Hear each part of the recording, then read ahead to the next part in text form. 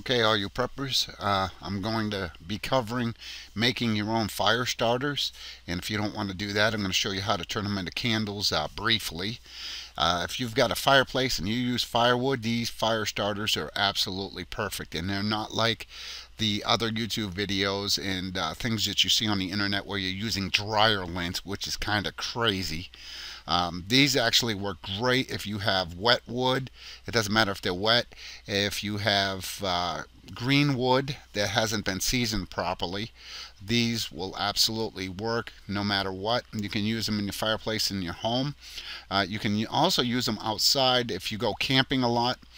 And it happens to be wet outside. You don't have to worry about an ignition source using your cigarette lighter getting burnt like I normally do when I go camping. If I want it to rain, all I got to do is go camping. These fire starters will work great every time. You only need one or two of them in order for them to work. A lot of you are probably saying, well, why not just go to Walmart or the dollar store, get the fire logs that they have.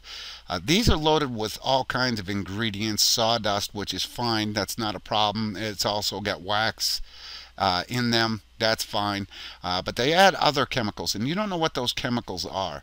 At least if you make your own, you know exactly what's in these fire starters, and you know how to make them, and they're very easy, inexpensive to make, and I can almost guarantee that you already have everything that you need in your home in order to make these. Now basically this is what the fire starters that you're going to make are going to look like. They're used, basically they are portion cups. You know how when you go to a restaurant and you get like tartar sauce or some kind of sauce in a little wax cup? That's exactly what this is. It's a wax cup with a wick, and it's also got melted wax. That's all it is. It's real simple. Like I said, you can get these portion cups just about anywhere on the internet, and I'll go into that in just a little bit. Now, a lot of people like candles. There are a few that don't because of the fragrances and so forth. And you get to a point where they actually look like this, and it's very hard to light them unless you get a specialized lighter to light them. And even then, it only burns so much of the wax because the wick is actually not designed properly to burn all the wax properly, and you end up with something that looks like this. So what you need to do is get all of that wax out of there. A lot of people actually throw this much wax out. That's kind of a waste, and wax doesn't deteriorate rather easily in a landfill. And no, I'm not trying to be an earthy crunchy. I'm just trying to be conservative and be thrifty by actually reusing this wax. And I'm going to show you how to actually reuse your wax. Now, if you have a pressure canner, or a regular canner for that matter, as long as you take out the rack and you put it on the bottom and set these jars on it, and of course you're going to add water. This is absolutely a perfect, great way to go ahead and melt your candle wax. You don't want to put that much water in. You want to basically just an inch or two of water.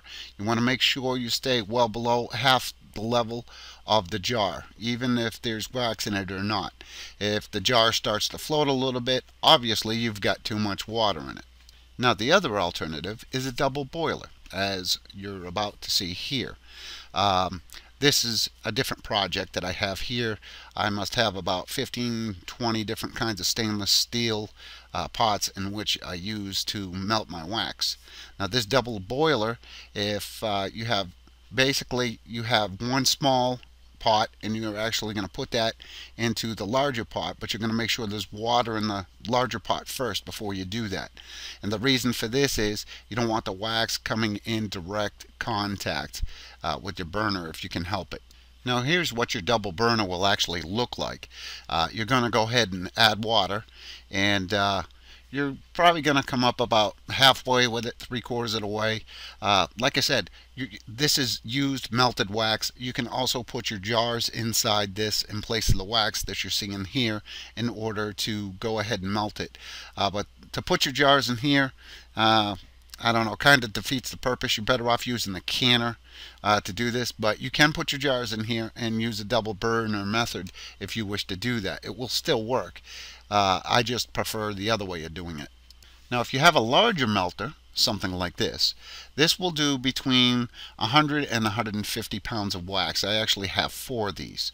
I obtained these off of a candle business that was going out of business while I was in the candle business myself. Of course, I'm not doing it now, so I've got all this stuff left over, and it actually comes in handy for making these fire starters, believe it or not.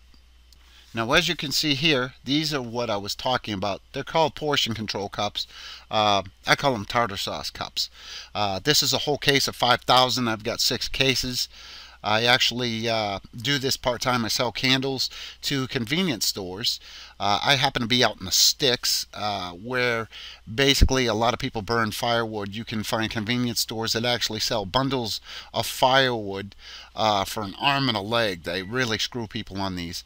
And what I do is I go to these businesses and say, listen, I'll offer you 6 or 8 of these in a package for so much of a price, and they jump on them. And I mean, I get to the point where I actually have to melt good clear wax in order to make these fire starters, and I make a killing on these things. I don't bother with eBay, but you can actually make money off of this if you want to. But for a prepping standpoint, these are absolutely perfect for starting a fire in an emergency situation, if you're camping or anything like that, and I'll go into further detail shortly.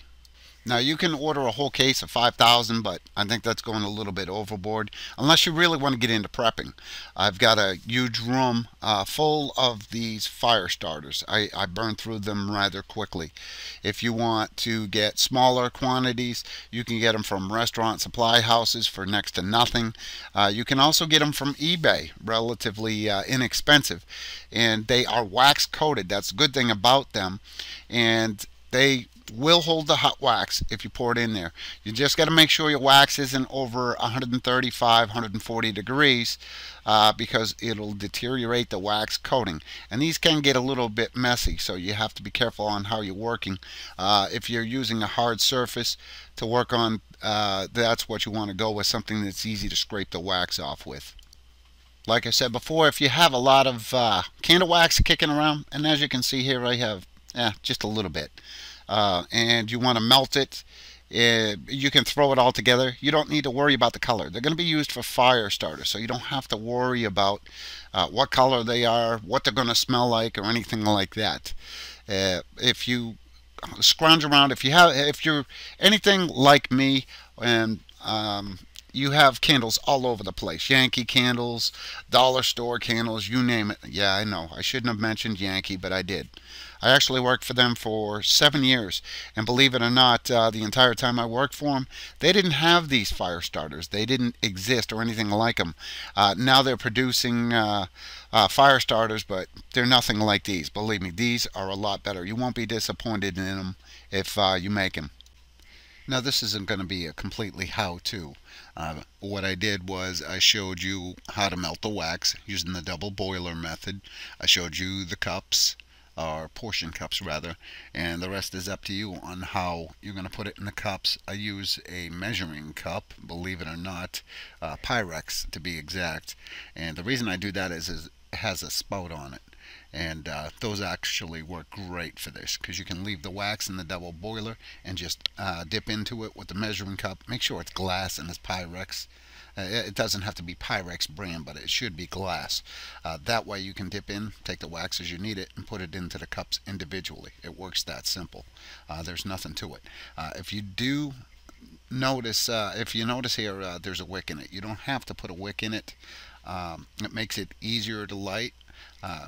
You can get away with just lighting the rim, and it's that simple. Now, if you decide you want to get wicks, you're going to have, or make candles from your old wax, or you want to take your Yankee candles that have melted down and make them into votives, then you're going to have to make an investment into wicks, and we'll go over that next. Now, if you decide you want to make candles, the best place to go is paramold.com. That would be paramold.com. It's Paramold Manufacturing. They produce a bunch of different kinds of wicks, and they're basically going to be cheaper than anywhere else. If you're going to go large scale, you can, to give you a rough idea, these are 6-inch and you can get 1,000 of them for about $25–$30. They're very friendly. They'll talk you through everything you need to know on the phone from start to finish. If you want to actually make stuff into candles, it's rather easy. Now, chances are you're going to need glassware if you're going to make your stuff into candles, if you decide that's what you're going to do. As you can see, I got a couple. All of this is candle glass, believe it or not, or protective candle holders for holding the glass so they don't get broken. Just to give you an idea of how much of it that I actually have in stock ready to go in case I lose power or something like that. Now, obviously, you're not going to be doing large scale like me, but you can buy candle glass like this from Benjamin Franklin, from Walmart. There's AC Moore. There's a bunch of different places where you can buy candle glass from, and these are the different styles that you can go with. So if you don't like one, you can go with another. It's real simple. Keep in mind, if you're going to go with smaller candles, votive glass, you're going to have to go with smaller wicks. If you look at these wicks, they already have numbers on them, and those are the ones that you can actually use, and they will actually work efficiently, and they will burn completely. And there's other wicks on here prior to this that you'll see that you can use on larger candles, in other words, taller candles. Now, if you want to get fancy, you can put them in containers like this. These can be obtained from the places that I mentioned before, like Walmart, AC Moore, a bunch of different places. Now, if you decide you want to take the jar route, you can do that.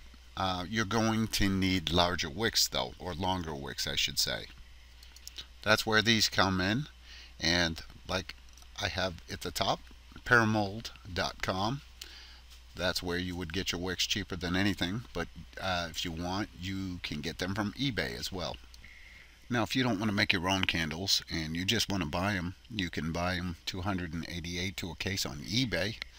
They are rather expensive, unfortunately, and you will pay for them.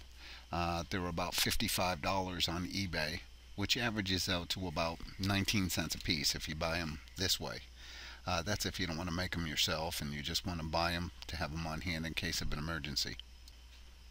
And from the picture here, this shows you what they look like in the case. There's actually 36 to a tier, and there's 2 tiers to our box. One thing I forgot to mention is you can buy these from paramold.com as well. It's going to be cheaper than eBay, most likely. Here's your dimensions in case you decide you want to put them in votive glass. They're almost about 1.25 inches tall, and if you put them in a votive glass, they're actually perfect, and they're about 1.25 inches in diameter as well.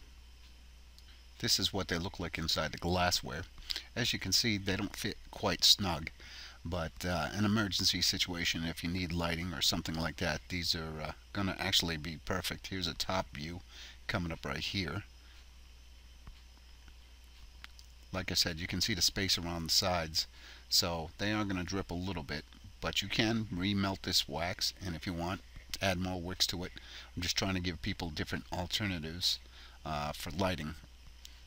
Hopefully this helps somebody out. I'll welcome any comments or suggestions. Thanks for watching.